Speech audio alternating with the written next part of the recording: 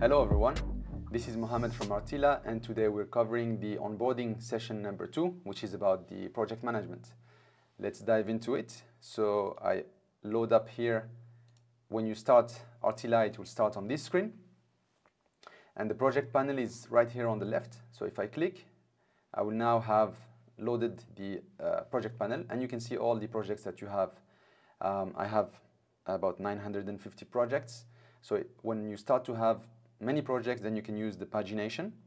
But also what you can use to find your projects are these little hamburger menu here, where you can filter. For example, I want everything that pertains to Google, and then it will filter here. So you can play around with these filters. You can also filter at the URL level, and you can add multiple filters. And once you filter, you can also order per URL, up and down alphabetical order, or per name. By clicking the top tab, it would reorder the list. So these are the few options that you have to browse through your list of projects.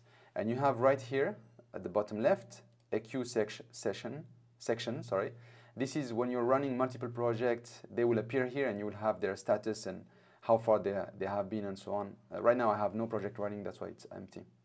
So this is the very basic of the project panel. Now what we can look at is that beyond filtering and organizing and looking at, you can have more details right here. If you click on the general tab, you can extend this tab, and you can see here that few new columns will appear, like the project ID, which can become important in other sections of the software you use, but also the type of dataset type you have, if it's silent, and then how many threads, and few information like this that you can have in the extended tab right here. Now that we have looked at all this, let's look at another section of this project management. So I'll just move my video right here. So this is what we call the option bar. So this bar has a couple of options for each project. So the first option right here is for synchronizing the results of this project with the Google Sheet. So we will cover this later on. It has to go with the Connect Sheet right here, and then you can get all the results saved in Google Sheet. We will not use it today, we will cover it furthermore later.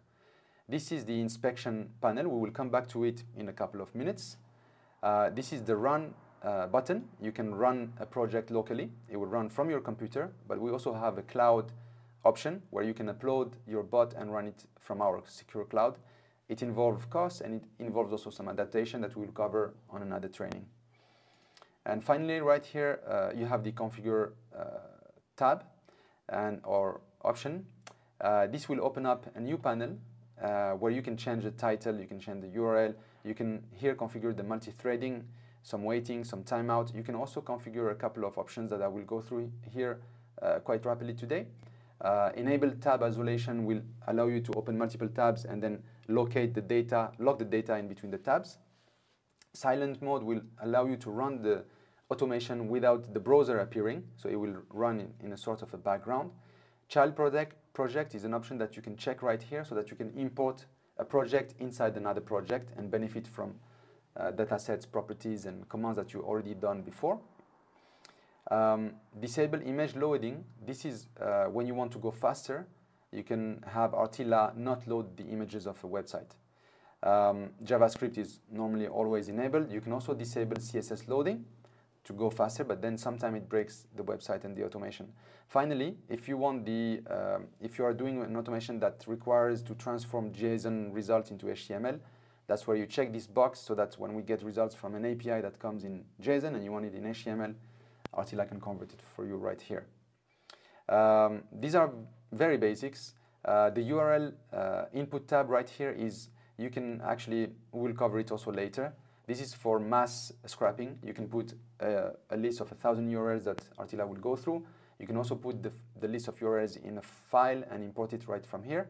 You can import the URLs from a former project. Let's say you run an automation that was about collecting a bunch of URLs, so you can run them by choosing the former automation that collected those URLs.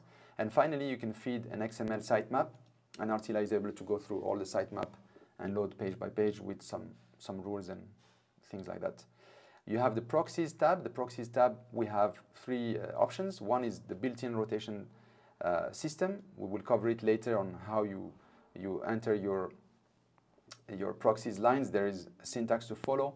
You can also use what we call a rotation API for a proxy. Some providers will give you that. We will cover it. Or you can import a list of proxies from a file. The scheduler is, when you enable it, it will allow you to run an automation on schedule. So this is based on cron jobs.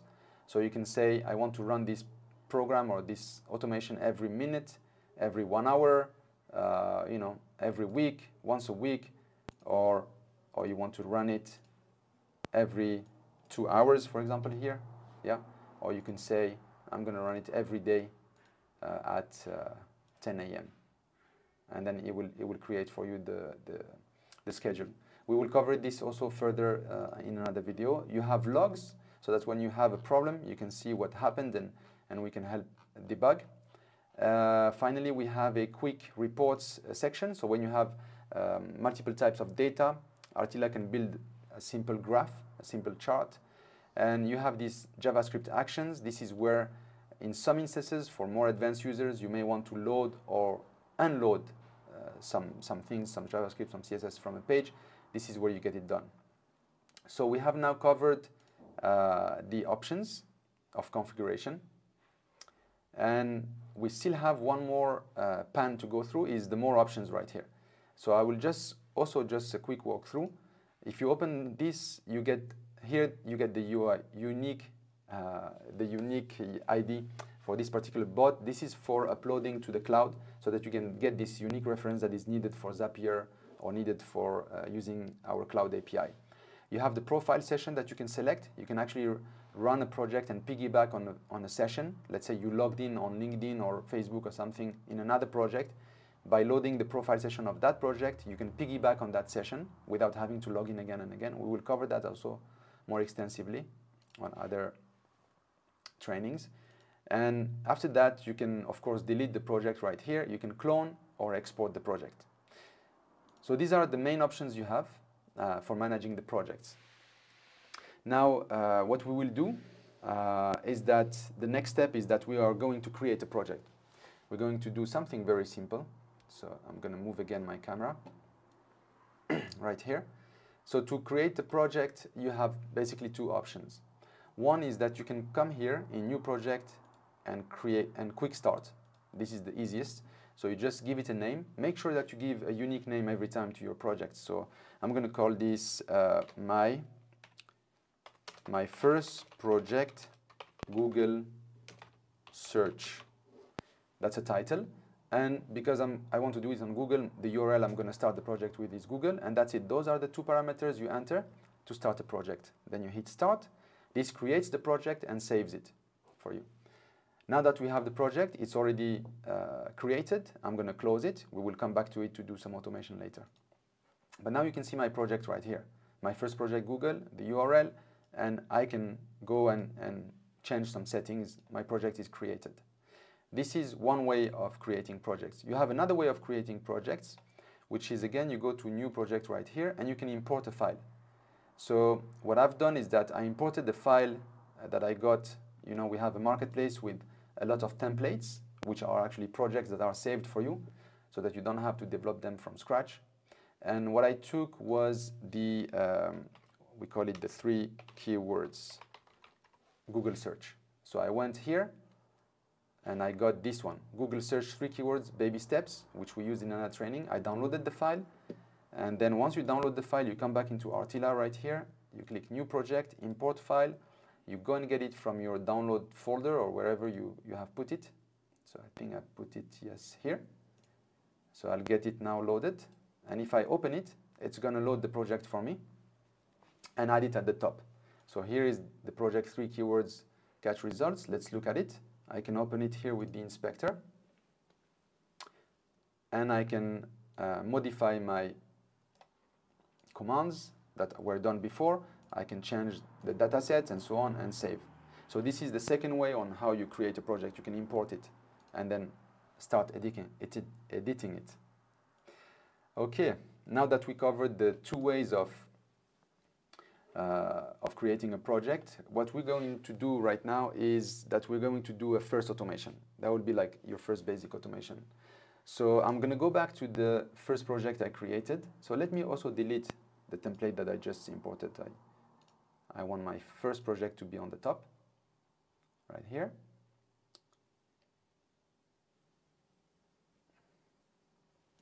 So my first project, let's go back to it through the inspect. So inspect, the inspection panel is where you can build, edit, and add automation and properties to a project. So you have to inspect it to modify it.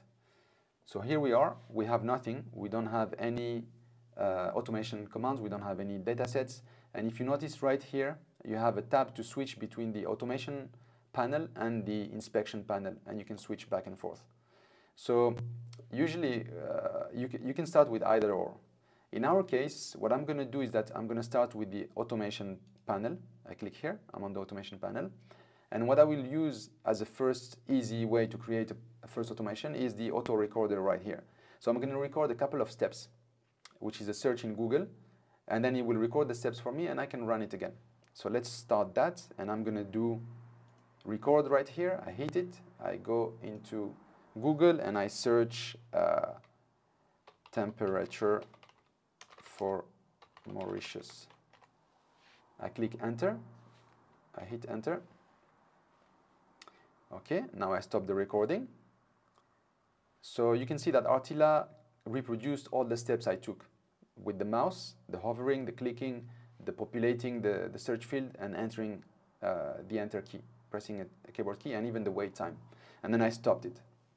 So this is very basic, and the auto recorder doesn't catch everything 100% every time, but it's a good way to start an automation. So what you have to do always is save.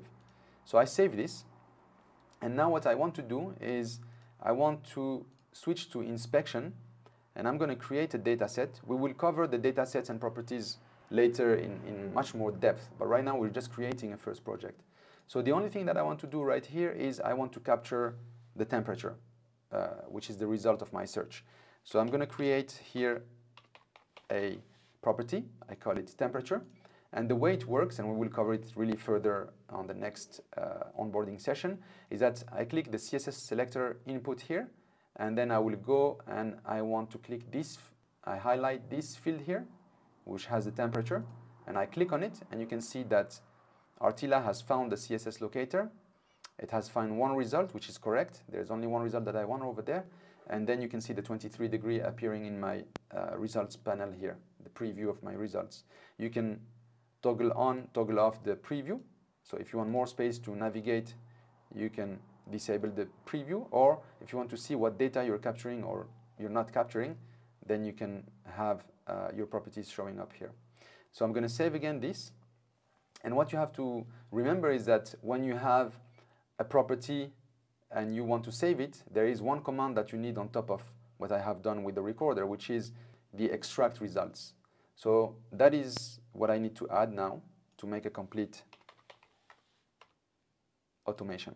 And now the extract results, what it will do is that it tells Artila, once you go through all these steps, whatever is in the inspection panel on the page that will be there, that data, save it right now.